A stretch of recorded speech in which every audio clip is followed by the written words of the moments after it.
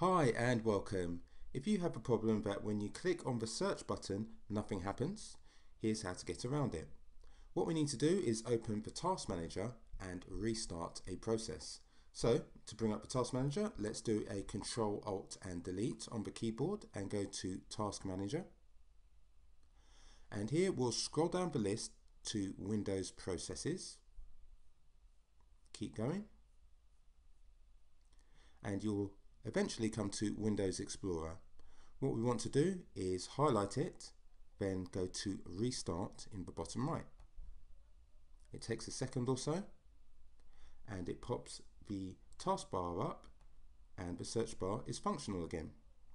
Now, if you can't locate the Windows Explorer underneath Windows Processes, it's possible that it's stopped altogether. If that's the case, go to File, go to Run New Task, and type in explorer.exe and click OK. This will start the Windows Explorer process. So hopefully that's helped you out, and if it has, just let me know in the comments. Really interested to hear, and I hope you have a great day ahead.